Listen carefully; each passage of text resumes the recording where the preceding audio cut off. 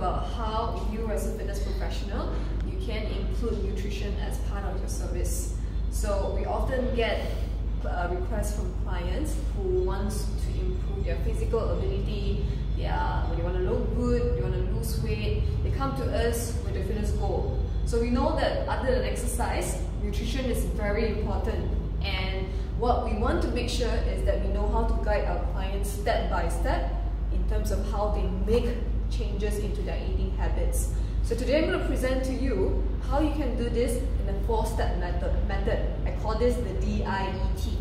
So first of all, we start from the step D, which I call it the desired outcome. So number 1, you want to make sure that you clearly know what does your client want in terms of their fitness goal. Because over here, of course, as a personal trainer, you would have done this as part of your assessment. You will ask them what is their goal.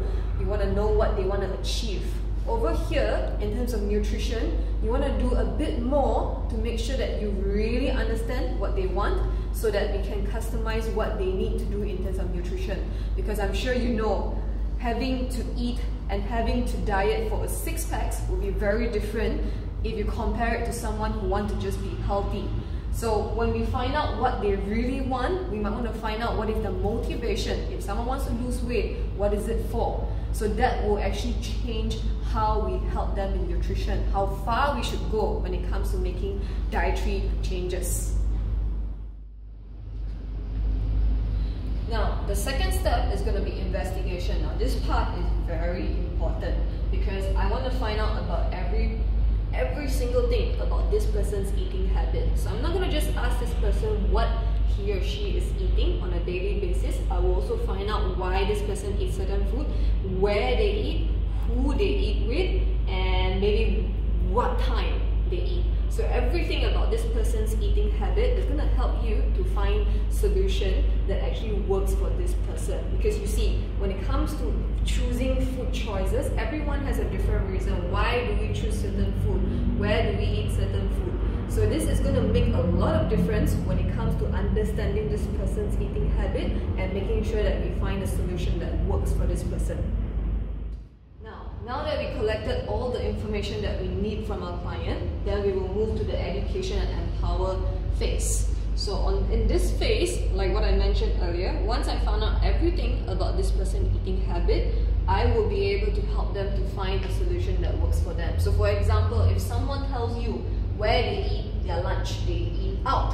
So if they eat out, I'm going to make sure that I try and help this person to make better choice whenever he's eating out, instead of asking him to meal prep. Because although meal prep is a good idea, but if for this person who has been eating out all this while to meal prep, it's going to be a huge change for this person and it's difficult.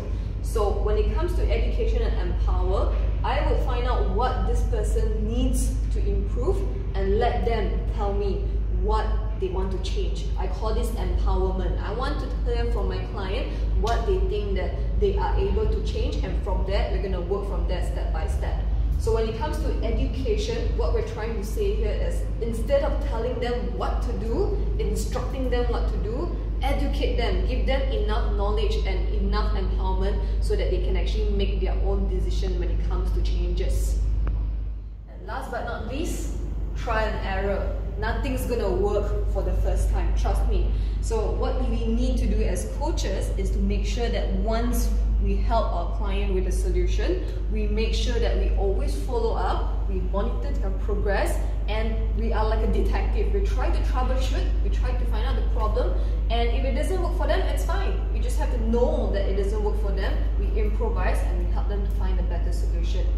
So that's about it for DIET. I would say that if you follow this step-by-step coaching model to help your clients to eat better, I'm sure you'll be able to help them to eat better and to help them to achieve their fitness goal. All the best!